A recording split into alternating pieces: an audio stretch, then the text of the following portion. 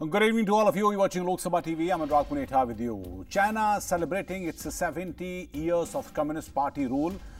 This is important for the China and to the world as well, as China is nursing an ambition since last couple of decades to become world's #1 economy and wants to establish its hegemony in the region. The event was meant to extol China's journey from a poor nation to being the world's second largest economy. There was a huge military parade to celebrate the occasion. Some approximately 15,000 troops, along with tanks, missiles and high-tech drones, paraded down the avenue of external peace as President Xi Jinping and other Communist Party leaders watched from rostrum overlooking. State media described this as the country's biggest ever military parade. Xi Jinping delivered a speech invoking Chinese dream of national rejuvenation as his grand vision of restoring the countries to perceived past glory.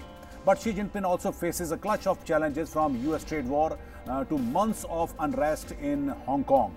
US trade war, as we all know, that negotiations have been dragging on, and that is causing problem to China. And African swine fever has raced through the country's pig supply, and that has sent pork prices in China soaring. But the major headache is Hong Kong, where the pro-democracy protesters hit the street early to bid to grab the spotlight from the Beijing, with a series of rallies against what they see as a erosion of their freedom rights. Hong Kong police said that they were expecting violence across the city. Police has warned it could be very, very dangerous to the people. So in the face, and they're saying that in the face of the tyranny, this is their last chance to at least put the protest. But as Xi Jinping has declared that the no force can shake China, how he wants to take China to its pristine glory, and that is a dream of the Chinese people. But the geopolitics of Xi Jinping's Chinese dream, what are the problems and prospects, we are going to discuss in this edition of Public Forum.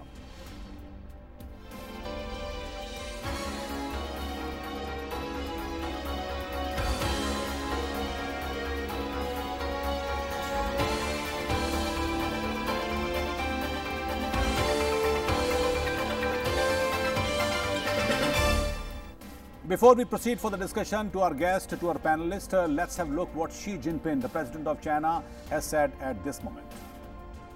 我们要坚持和平发展道路，奉行互利共赢的开放战略。 We must adhere to the path of peaceful development, pursue a mutually beneficial strategy of opening up, and continue to push forward to create a community of shared future for mankind, together with people of all the other countries. 我们要坚持和平统一、一国两制的方针，保持香港、澳门长期繁荣稳定，推动 Of our journey forward, we must adhere to the principle of peaceful reunification and one country, two systems, maintain long-term prosperity and stability of Hong Kong and Macau, push for peaceful development of cross-strait relationship, until all Chinese people to continue to work hard for the complete reunification of our nation. 国家主权、安全、发展利益，坚决维护世界和平。 One guest, Professor Shriram Cholia, international relations expert, has joined me over the Skype. A very warm welcome in the show, Mr. Cholia, Professor Cholia. Well, my first question is that what Xi Jinping has said, that no one can shake China, and he has also said that his nation will move forward with the stability in Hong Kong and Macau. What do you make of his statement first? My first question is this. Well, Anurag, as we know, 70 years of communist rule is a huge milestone in the history of not just of China, but of Asia and of the world. So I think Xi Jinping is using this, special occasion to send, kind of a reassurance of strength, and that communist rule is unshakable.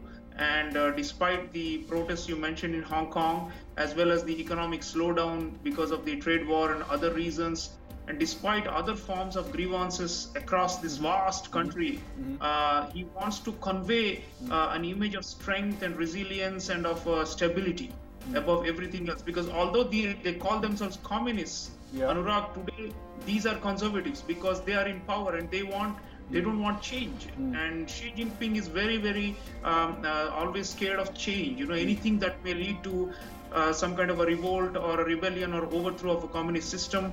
They have been studying the Soviet Union model for a long time.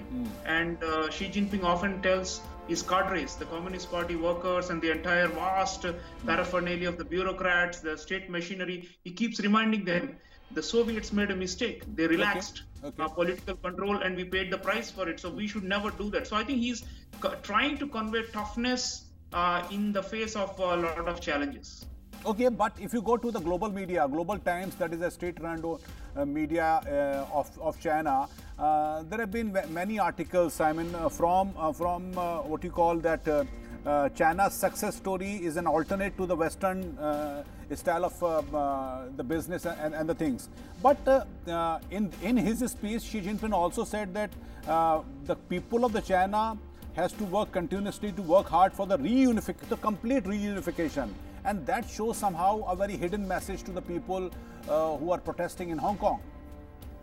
Of course, he means when Xi Jinping talks about reunification, he means Hong Kong full, absorption, and also Taiwan, which of course right now China does not control, but it believes is also an inalienable part of China. So this is a message to the West, because the Western world has always supported Taiwan's semi-autonomous, semi-independent status, and Taiwan and Hong Kong semi-autonomous status. So both these, I think, the message is that China is strong today, China is a superpower, and you cannot stop us from, taking back Hong Kong and Taiwan fully. So I think that's the message, the tough, especially the Communist Party media, the mouthpieces, the propaganda system is, designed in such a way to keep on hammering home this point as a kind of a warning to the West to stay away, because the Chinese Communist Party, even though it's very strong in the mainland, it feels very paranoid about these threats, Anurag. So it feels that the West is somehow trying to instigate rebellion against the communist dictatorship and that it must ward them off. So I think they're using this occasion, 70 years of communist rule, to try and push back at what they see as a malign Western intervention that is which is hostile and which they fear is meant to break up communist rule and break up China. Okay, but this huge military parade with approximately 15,000 soldiers with the high-end, with the tanks, missiles and high-tech drones, though normally many countries does this, on their national day.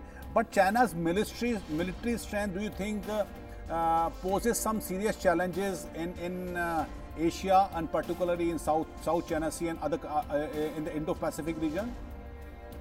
Well, surely China has risen. It is easily Asia's most powerful military. And for many, many years, they have been carrying out what is called a revolution in military affairs, RMA. And under Xi Jinping, he has also reorganized the commands. Earlier, it used to be, Air Force, Navy, and Army, they were separate commands. But now he has done theater commands. So, for example, the Western Command, which is headquartered in Chengdu, is supposed to take care of India and Central Asia and some of the countries on this side. And then they have an Eastern Command, they have a Southern Command. So now they have done a lot of streamlining, and they have a anti-access area denial strategy, which is to prevent the Western forces, especially the US, which has a lot of military assets in the Pacific, from intervening. So suppose China grabs Taiwan by force, then they don't want an outside power to intervene and try to stop them, at least for 24 to 48 hours, and after which it's a fait accompli and nobody can dislodge China. So they have, invested a lot in military strategy, in military hardware. They have got anti-satellite weapon capability. They have anti-ship missiles. And they have a very vast arsenal of anti-ship missiles to counter the US aircraft carriers and the US Navy in the region. So definitely in South China Sea, Anurag, the other countries cannot match China. Individually, even collectively, the ASEAN countries cannot match China. So the only threat they see in that region is the US Navy. And their strategy has been to push the US Navy out. The US military had a first chain of command, first island of defense, second line of defense, and now these chain of island, they're trying to push the military out so that you have a practical hegemony of China. They say that, South China Sea, East China Sea, Western Pacific, the entire thing is a Chinese lake. And that is what, worries the world. But that is how they're pushing and asserting, saying, now we are a big power and now we should no longer be quiet and hide our strength. But how do you foresee the China's, what you call, the way China's economy is functioning at the moment? I mean, China is facing the pinch at the moment because of the trade war with the US. China is also facing some problem in the African continent. But how do you see? I mean, do we have a reason to worry somehow? Will China push its BRI project and will face further challenges in especially the Indian Ocean or not? How do you see that? Well, Anurag, definitely the economy has slowed down. It is the slowest in several decades now. And part of the reason, of course, has to do with the trade war and the sudden loss of the export market to the US. Yep. They are trying to sell to other countries as a substitute for that. But the US consumer was the #1 buyer of Chinese products. And now they are struggling to find alternative markets which are, have the purchasing power like the US consumers. Okay. So that is definitely a blow. Also, I think Xi Jinping, in order to consolidate his political power, he has actually brought back the state-owned enterprises to the center stage. Okay. Earlier, there was some phase since Deng Xiaoping until Hu Jintao, the previous Chinese president, they had a period of liberalization or reform and opening up. But under Xi Jinping, he has actually increased the strength of the state-owned enterprises that are not efficient. But he wants them fully under control. He's a totalitarian, and therefore he does not believe in this reform and opening up. So as a result of that, the Chinese economy is also slowing down because they have not been able to do the necessary structural and internal reforms. And that's going to have an effect on the BRI as well, Anurag, because, BRI are supposed to spend $500 billion or even up to $1 trillion abroad to support, infrastructure growth and corridors, connectivity. But if the economy is slowing down, the GDP growth rate is slowing down, if there are more riots and more uprisings and these kind of problems at home, they will not be able to really implement the Chinese dream of, connecting the whole world under a Chinese hegemony. Okay. So I think the BRI projects, some of them you mentioned in Africa also, they're slowing down. Some of the loan commitments are also declining. Okay, final comment. I mean, when the economy is slowing down and China is also facing some problem, but serious problem for the Xi Jinping and the present Chinese dispensation is coming from Hong Kong, and police is warning the protesters it can be very, very dangerous. So can we say that ultimately, eventually, the Chinese administration is going to suppress the pro-democracy protest by force? How do you see the entire thing?